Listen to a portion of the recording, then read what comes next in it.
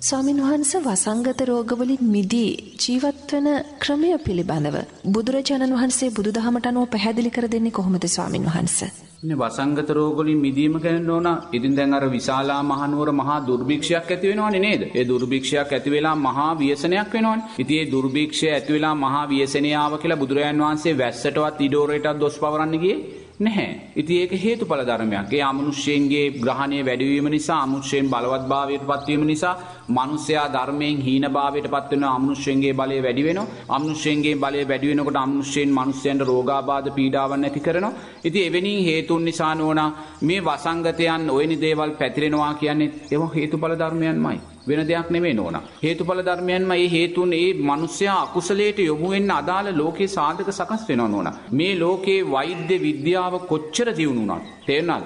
කවදාක්වත් මේ වෛද්‍ය විද්‍යාවට මේ සංස්කාරය යටපත් කරන්න බෑ. වෛද්‍ය විද්‍යාව මේ ලෝකයේ තියෙන ඉහළම ඖෂධය නිපදවන්න පුළුවන්. ඒ වෛද්‍ය විද්‍යාව මේ ලෝකයේ තියෙන ඉහළම ඖෂධය නිපදුවත් ඒ ඖෂධයට ඔරොත්තු නොදෙන රෝගයක් මනුස්සයා තුලින් සකස් වෙනවා. ඒ නිසා කවදාකවත් වෛද්‍ය විද්‍යාවට මේ සංස්කාර ඉක්මෝල යන්න බැහැ නෝනා. ඒක බුදුරජාණන් වහන්සේ දේශනා කරනවා. එතකොට මේ රෝගය මතු කරලා දුන්නේ කවුද?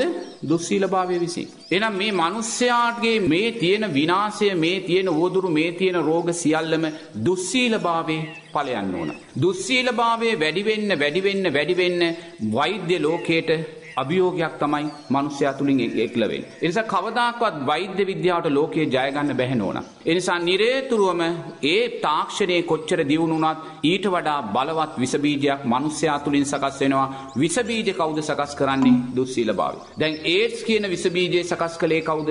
දුස්සීලභාවය. සමාජ රෝග කියන විස බීජය සකස් කළේ කවුද? දුස්සීලභාවයම. ඒ වගේ මනුස්සයා මූණ දෙන්නා වූ මේ සෑම රෝගයක්ම දුස්සීලභාවයේ ඵලයන්මයි. ඔය කොලෙස්ටරෝල් දියවැඩියාව ගත්තත් උවා දුස්සීලභාවයේ ප්‍රතිඵල නැයි. රසය කෙරෙහි තියෙන තෘෂ්ණාව වැඩි. මේ රසයේ අනිත්‍යභාවයන් දකින්නේ නැහැ. අකුසල් මූලයන් වැඩි. ලෝභ ද්වේෂ මෝහයන් වැඩි.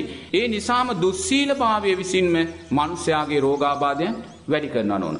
ඔන්න දැන් කියනවා අහවල් රටේ කිරිපිටි වල මෙහිම වෛරසයක් කියලා මුළු සත්තු ටිකම මරලා දානවා. එහෙමනම් කියනවා අහවල් රටේ ඔන්න කුකුලන්ට මෙහෙම රෝගයක් හැදිලා පැතිරිලා යනවා කියලා. බුල්ඩෝසර් වලින් වලවල් හාරලා තමයි කුකුළු මරලා දාන්නේ. එතකොට මේ පැත්තෙන් අකුසලයක් විපාක දෙනකොට ඒ අකුසලයේ නිසා තව බරපතල අකුසල් කළා සමාජයේ. ඕක තමයි ලෝකය කියන්නේ නෝනා. ඔයින් තොරව ලෝකයක් දකින්න බෑ. අකුසල් කරන්න මේවයි ස්වභාවය වැඩි වෙනවා නෝනා. ඉතින් එහි ස්වභාවයයි දකින්න නිසා වසංගත කියන්නේත් නෝනා මිනිස්යාට තව අකුසල් සිද්ධ කරගන්න ඇති වෙන්නා වූ දේවල්මයි. ඒ අකුසල් වැඩිපුර සිද්ධ කරන්න හේතුව සකස් කරන්නේ කවුද? දුස්සීලභාවය විසින්. එහෙනම් මේ ලෝකයේ තියෙන ශ්‍රේෂ්ඨම ඖෂධය සිල්පද පහ නෝනා. සිල්පද පහට වඩා ශ්‍රේෂ්ඨ ඖෂධයක් මේ ලෝකේ නැහැ.